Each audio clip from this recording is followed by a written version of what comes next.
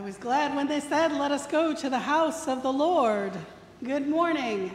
Good morning. And welcome to worship this morning. I have several announcements I'd like to draw your attention to. First, please be sure to fill out an attendance card if you haven't yet, and then place it in the offering plate so that we know that you're here. There are several announcements on the announcement page along with prayer concerns. Tuesday school is getting ready to get underway. Enrollment is open right now, and we still need help with one teacher for music. So if you are interested in that, please talk to Jen, or if you know a child who would benefit from a Tuesday morning school, please talk to Jen and she'll get you squared away. Also, we have a number of volunteers that we are seeking. We have coffee hour host and hospitality. I think we ran out today. So we have one person that's hosting today, and then every Sunday is open from here through the fall. So if you can do hospitality on a Sunday morning with coffee and a little light snack, that would be great. There are sign-up sheets in the narthex and also in Scott Hall. Presbyterian is coming up on September 17th. We'll need volunteers in every aspect of the life of the church to help with that. Presbyterian convenes at 3 o'clock. We'll need volunteers from about 1 or 1:30 until it's over in the evening. You don't have to stay the whole time. So we'll have a sign-up sheet out in the narthex in the next week or so. Also, session meets on Tuesday evening at 6:30. And next week in worship, we'll have communion. And then the following week on September 8th, we'll have our kickoff for the fall programming with our church picnic. And the community life crew will be manning the grills to serve hot dogs and hamburgers. And we're asking the congregation to join in with potluck to bring salads and sides. So there will be more information coming out here in the next couple of weeks. I'd like to invite Howard Warham to please say a few words about Grief Share. Good morning. On behalf of the Grief Share facilitators, I want to thank all of you. Some have prayed for us, probably most of you have. Some have served us food. We have the corner cooks who have done a great job serving us delicious food every Monday or every Wednesday. So we're going to start up our fifth 13-week series September 4th. And we've had a lot of people that have benefited from this. As is typical with Grief Share, most of the participants are not members. So this is an outreach that you've helped us have here. We begin at 6 o'clock with a meal, and then we have discussions and professionally made 30-minute videos that deals with topics associated with grief, anger, regret, why did God do this, those kind of things. And a lot of people have benefited from this. Please arrive early if it's your first time attending. Let's see. Like I said, we start September 4th through December 4th, except for the Wednesday before Thanksgiving. And we will have a special thing called Surviving the Holidays on that Monday. That's a Grief Share thing also. We ask $20 to cover the cost of materials, but we have money available for those who cannot afford it. All right. Then, now tomorrow we're having a special meeting for the leaders. If you're just interested in finding out what Grief Share is all about, and there will be pizza. So talk to myself or my wife or Carolyn Collins or anybody that's been involved in Grief Share. Thank you. Let us prepare our hearts and minds for worship.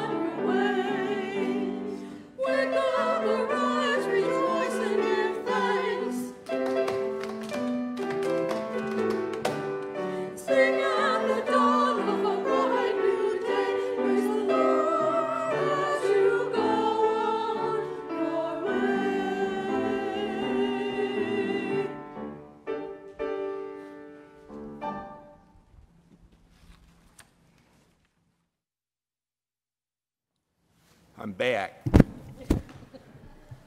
Would you do the call to worship with me?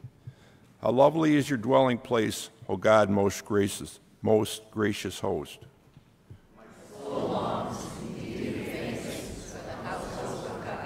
Even the sparrow finds a home, and the swallow a nest at your table of grace, O home-making God. Our hearts and our flesh sing for joy to you, the living God. Let us do the prayer of the day together. Emmanuel, God with us, you desire for us to abide in you as you abide in us. But we are restless and turn back from following you because of the way of wisdom, the way of sacrifice, the way of gratitude, the way of interdependence is more difficult than we expected. May we proclaim with Peter, you have the words of eternal life, and with the psalmist, a day in your house is better than 1,000 elsewhere. May we linger with you at table rather than driving through to other destinations, finally present with you, with each other, and with our own spirits. This we pray through the gracious invitation of the one who set the table for us, Jesus Christ, our Savior and friend. Amen.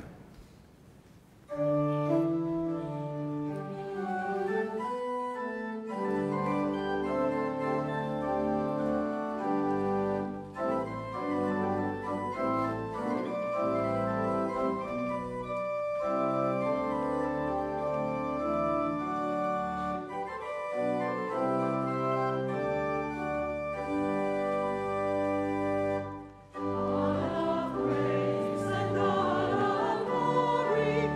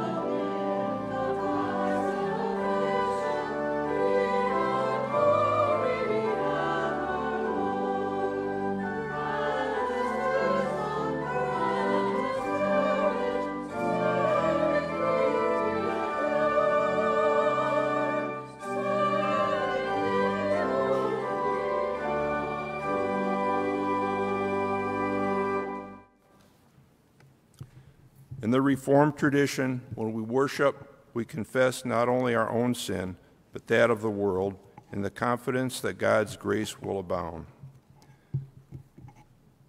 It is only by the power of God that we are able to stand against evil. Trusting in God's grace, let us confess our sins. O Lord, you are near to the brokenhearted, and you save the crushed in spirit. Be near to us in our brokenness, and love us into wholeness. You are near to the people who are hurting, but we keep our distance to avoid hard conversations. You envision a world where all needs are met, but we hoard our possessions and cling to our power. Be near to us in our brokenness, and love us into wholeness. By your mercy, forgive our sins. By your grace, free us to try again. Amen.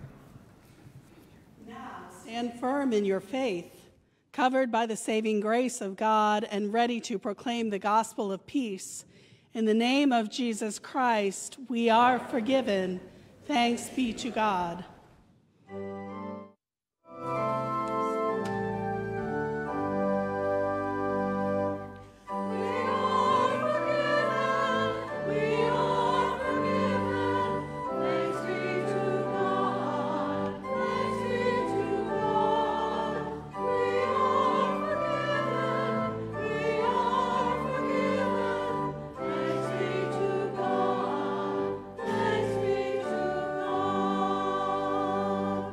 May the peace of Christ be with you all. And also with you. Please turn to those around you and greet them with a sign of the peace.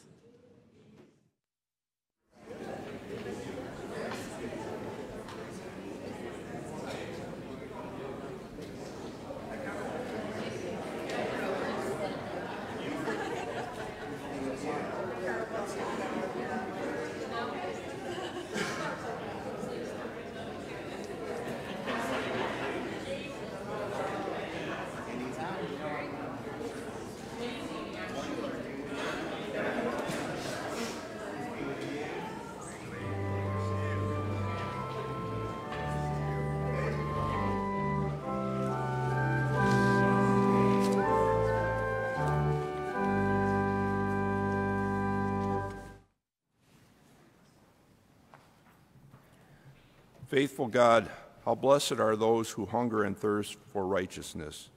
Sanctify us by your word and spirit, so that we may glorify you in the company of the faithful. Through Jesus Christ our Lord. Amen. First lesson is from Joshua. This is after the Israelites had gone into the promised land. Then Joshua gathered all the tribes of Israel to Shechem and summoned the elders, the heads, the judges, and the officers of Israel. And they presented themselves before God. And Joshua said to all the people, "Now therefore, revere the Lord and serve him in sincerity and in faithfulness.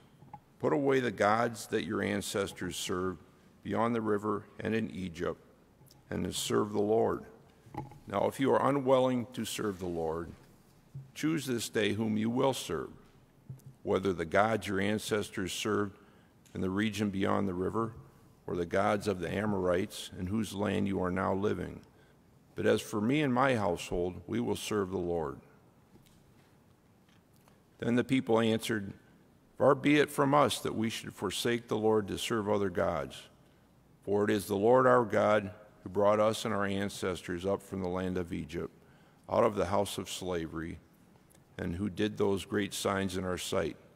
He protected us all along the way that we went, and among all the peoples through whom we passed. And the Lord drove out before us all the peoples, the Amorites who lived in the land. Therefore we also will serve the Lord, for he is our God." Second lesson comes to us from Paul's letter to the Ephesians. "Finally, be strong in the Lord and in the strength of his power. Put on the whole armor of God, so that you may be able to stand against the wiles of the devil. For our struggle is not against enemies, of blood and flesh, but against the rulers, against the authorities, against the cosmic powers of this present darkness, against the spiritual forces of evil in the heavenly places. Therefore, take up the whole armor of God, so that you may be able to withstand on that evil day, and having done everything, to stand firm. Stand therefore and fasten the belt of truth around your waist, and put on the breastplate of righteousness. As shoes for your feet, put on whatever will make you ready to proclaim the gospel of peace. With all these, take the shield of faith, with which you will be able to quench all the flaming arrows of the evil one. Take the helmet of salvation, the sword of the Spirit, which is the word of God. Pray in the Spirit at all times in every prayer and supplication. To that end, keep alert and always persevere in supplication for all the saints. Pray also for me, so that when I speak, a message may be given to me to make known with boldness the mystery of the gospel, for which I am an ambassador in chains. Pray that I may declare it boldly as I must speak.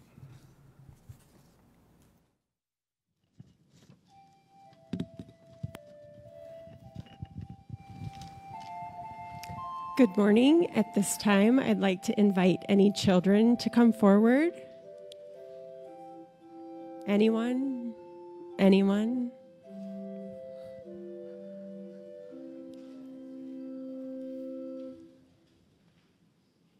Yes.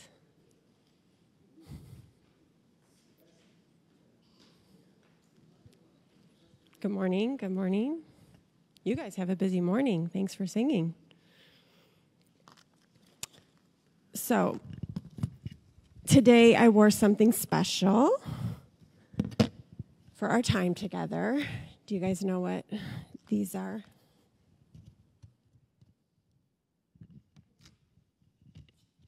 A little small, but.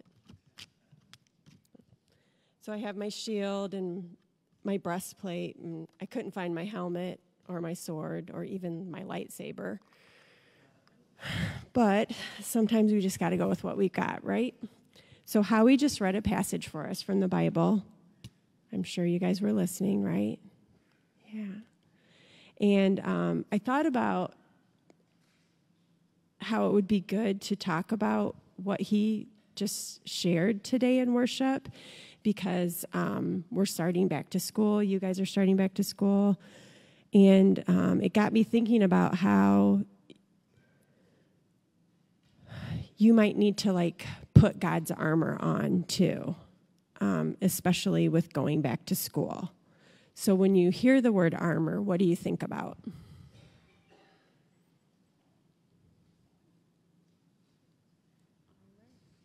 Armor, do you have a vision in your mind? Or you certainly don't think of this, do you? Like me wearing this.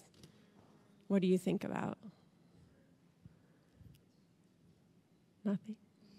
Just armor. So when I thought about this, when I thought putting on God's armor, I could picture a knight in a movie with those that chainy stuff on that keeps him safe, and the big helmet with the steel thing coming down. You know what I'm talking about? You've seen movies like that, or maybe went to a Renaissance festival or something? No? So anyway, so an armor is something that protects us and kind of gives us strength or keeps us from getting hurt, hopefully, makes us a little bit stronger. And why do you think that we might need the armor of God? To be protected, yep. And I thought about you guys needing it because sometimes, going back to school or just going through life every day can be kind of tough, right? So the Bible passage that we heard reminds us that things can be tough, life can be tough, but we have everything we need with God. So it reminds us that we belong to God, and it's up to us to share God's love with everyone, even when it's hard. We might not be in an actual battle or really need a helmet or a sword or a shield, But just doing the simple things that we do every day can be tough. Sometimes situations can be hard, and sometimes people can be hard, mean and nasty. You guys ever met a mean and nasty person? Yeah. And sometimes decisions can be hard. So I hope that the message today and seeing me in this will remind you to be brave enough to live your life for God and to share God's love, not just when it's easy, but when things are challenging too. And I want you to go out and be cool, Thin Mint, sharing God's love. Thank you. Let's pray. I'll say some, you say it back. Holy Spirit, thank you for the words and the messages we read in the Bible, guiding us as we live each day. May we journey into each day, taking up the whole armor of God. In Jesus' name we pray. Amen. Thank you.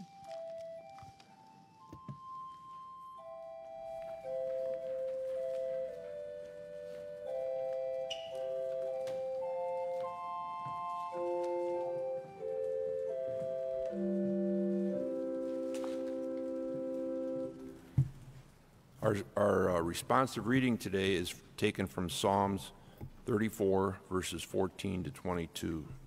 Read with me, please. Depart from evil and do good. Seek peace and pursue it. The eyes of the Lord are on the righteous, and his ears open to their cry. The face of the Lord is against evildoers, to cut off the remembrance of them from the earth. When the righteous cry for help, the Lord hears and rescues them from all their troubles. The Lord is near to the brokenhearted and saves the crushed in spirit. Many are the afflictions of the righteous. The Lord rescues them from them all. He keeps all their bones, not one of them will be broken. Evil brings death to the wicked, and those who hate the righteous will be condemned. The Lord redeems the life of his servants. None of those who take refuge in him will be condemned.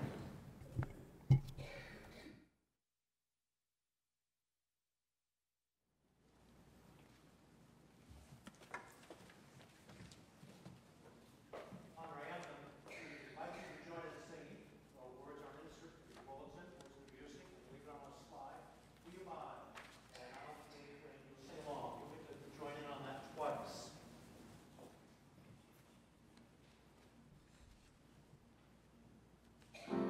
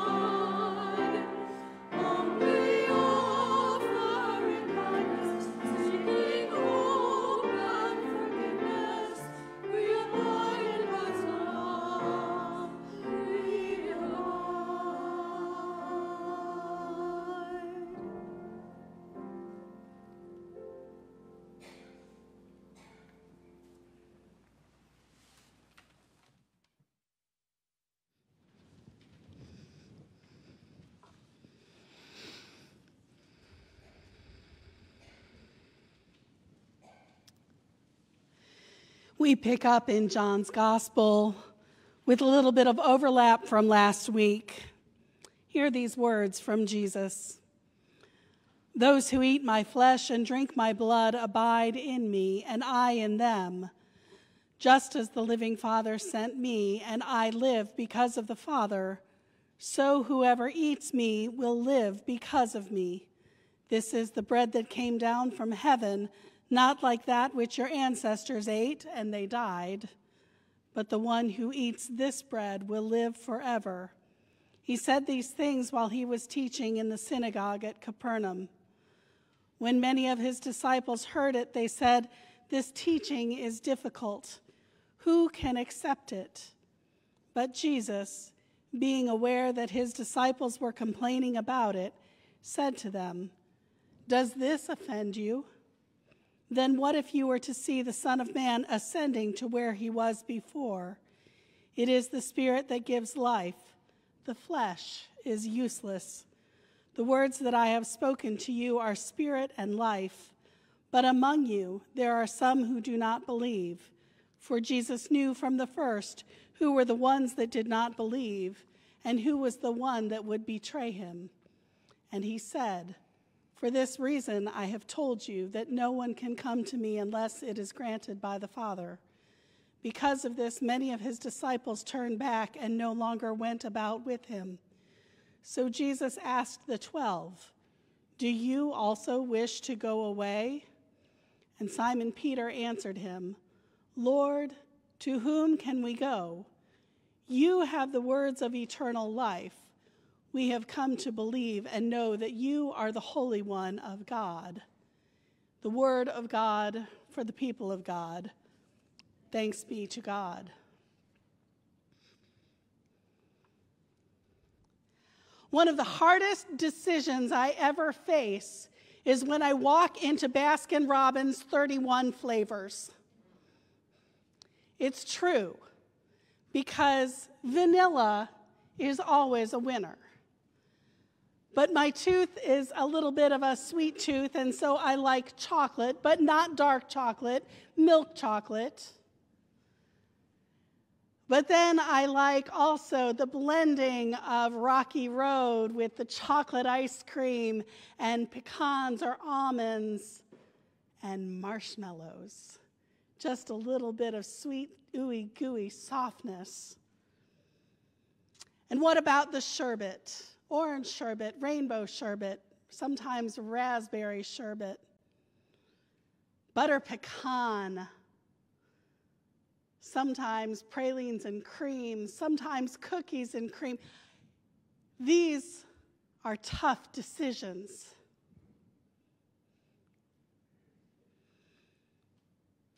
And then we turn to the scriptures. Joshua says to the Israelites, "Make your choice whom you will serve." Jesus turns to his disciples and said, "The way is going to be tough. Are you sure you want to stay with me?" And in both cases, the Israelites and his disciples say, "Where else would we go? Whom else would we serve?" Because the way of the Lord leads to life. How do we make our choice? How do we choose faithfulness to God as individuals? In our humanity, we find that difficulty is often more than we can bear. And sometimes turning things over to God is just too difficult. And so we hang on to that which we should really be letting go of. So make your choice.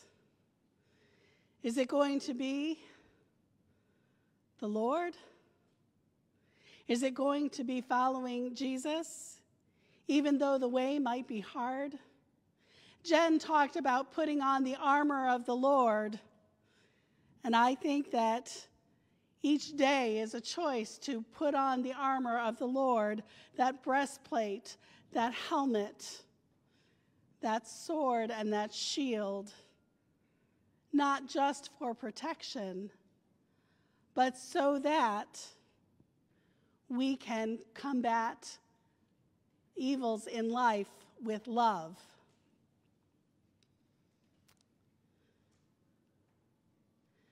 Choosing love is often very, very difficult. Choosing life that comes with love is often a challenge. But God is the one who makes belief possible. But humans are still required to accept it. What is it about a relationship with God or with Jesus Christ that gives us belief? Belief, according to Magre de Vega, says that belief comes at the intersection of God's grace and human free will. The divine and the human intertwine. So this ability to believe in Jesus comes from our own free will, even though God makes it possible for us to come together. Make your choice. Whom will you serve? Simon Peter answered, Lord, to whom can we go? You have the words of eternal life. We have come to believe and know that you are the Holy One of God. In what ways have we encountered the Holy One of God? Perhaps in the face of someone who is coming into the church asking for food, and we are able to provide a meal. Perhaps holding the door open for someone is coming face to face with the Holy One of God. Sometimes taking on the playground bully is coming face to face with the Holy One of God. Showing love in the face of evil. We come face to face with the Holy One of God. Each day we choose to put on that armor. Each day we choose to follow Jesus. Each day, and sometimes each hour, we make our choice. And so I ask you, can you make your choice? The choice is sometimes difficult. Oversimplified by looking into the coolers at Baskin-Robbins, and yet as simple as choosing vanilla. Dependable, reliable, always refreshing, and always good to the last drop. I'm not saying that God and choosing God is vanilla ice cream, but I am saying that choosing God, we cannot go wrong. We cannot be mistaken in our choice of following the Lord Jesus, who has taught us to love one another, even when it's the most difficult choice to love someone else. My friends, as we face our choices,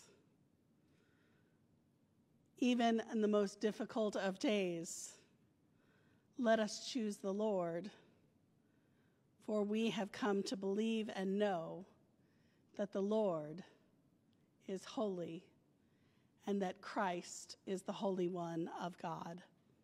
Amen and amen.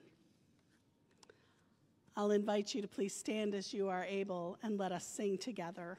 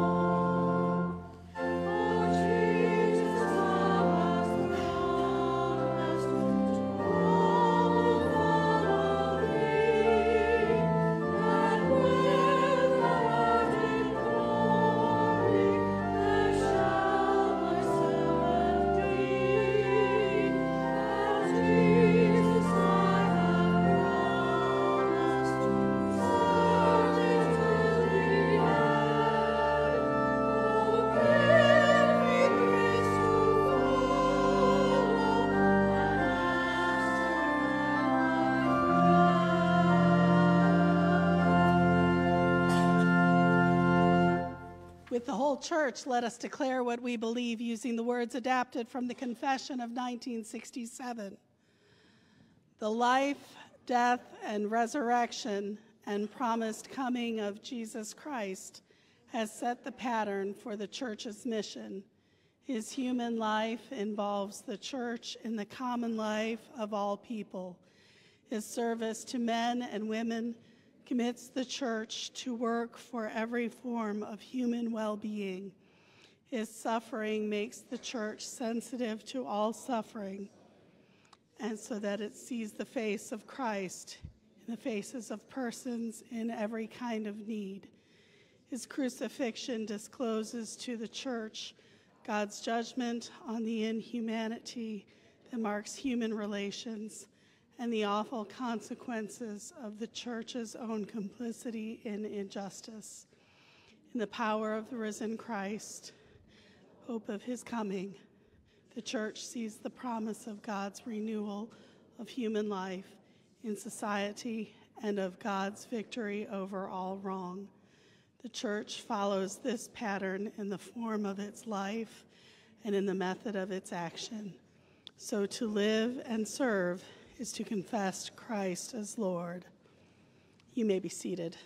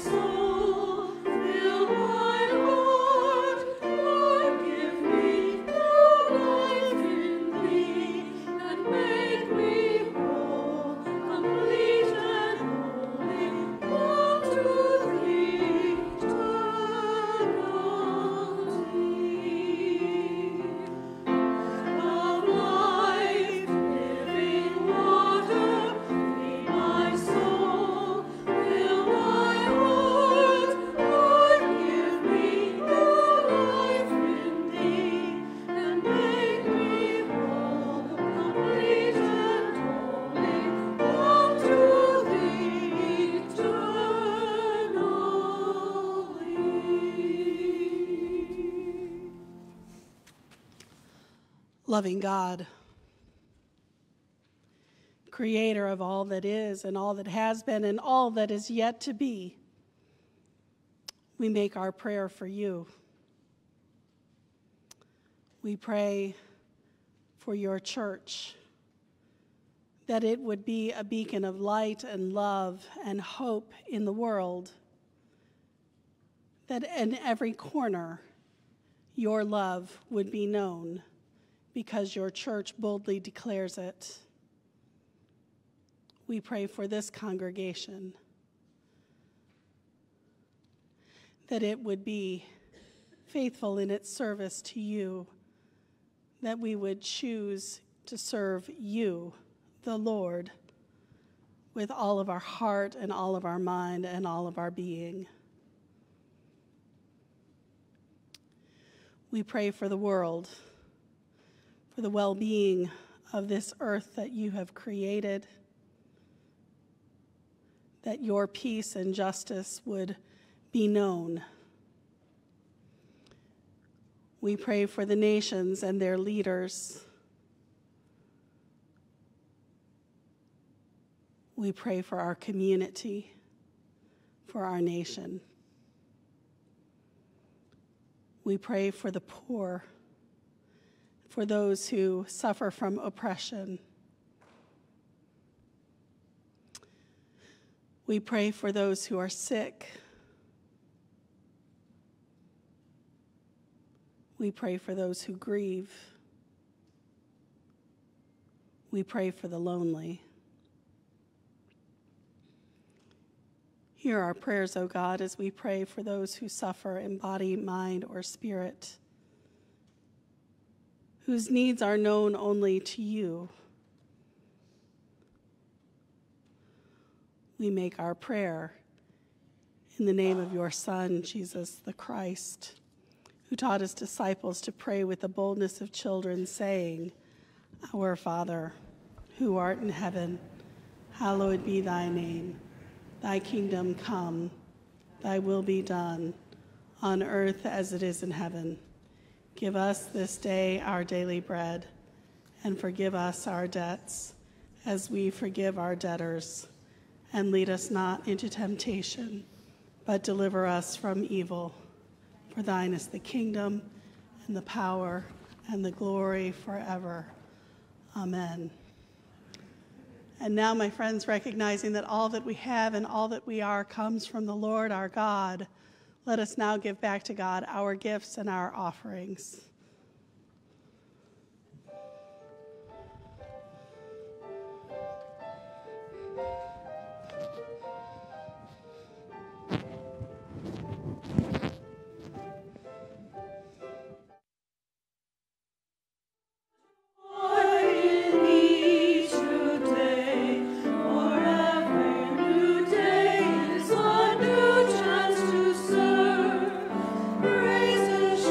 Praise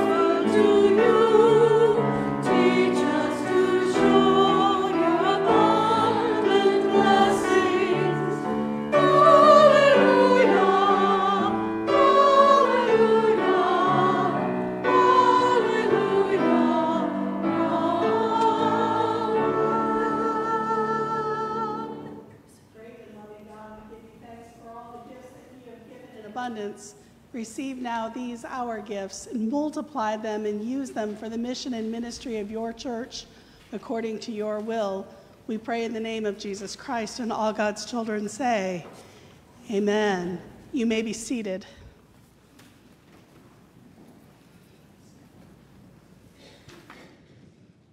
Go, quick, go. At this time, I'd like to invite any students, preschool through college, any teachers, any administrative staff to come forward. We love you. We want to bless you. All teachers.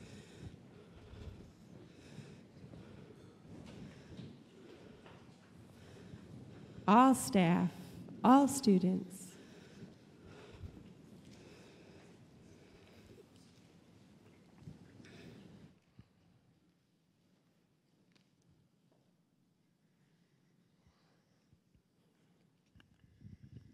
Could you help me give one of these to everybody? Thank you. As every generation of our family of faith worships together today, we come together asking God's peace in this beautiful community. We welcome the beginning of another school year, recognizing that it brings the opportunity of a fresh start, along with some anxieties.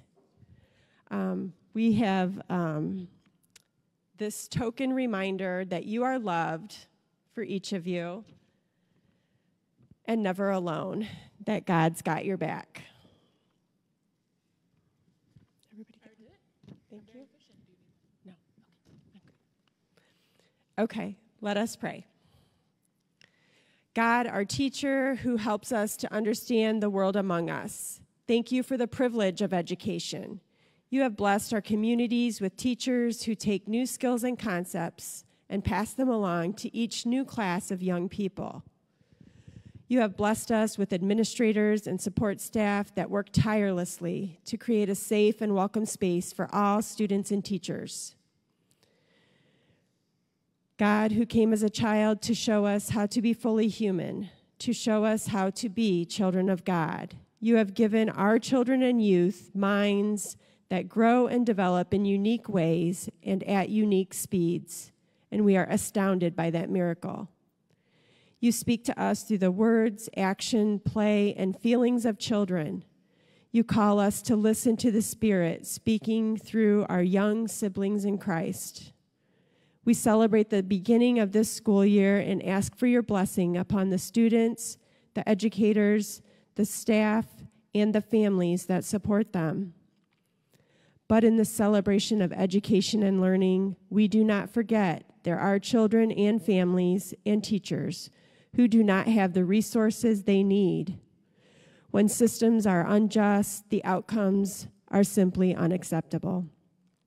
Today, we remember those who are beginning this year, those who have what they need to learn and grow in safety, those who lack supplies, teachers, safe buildings, and accommodations for all needs and abilities.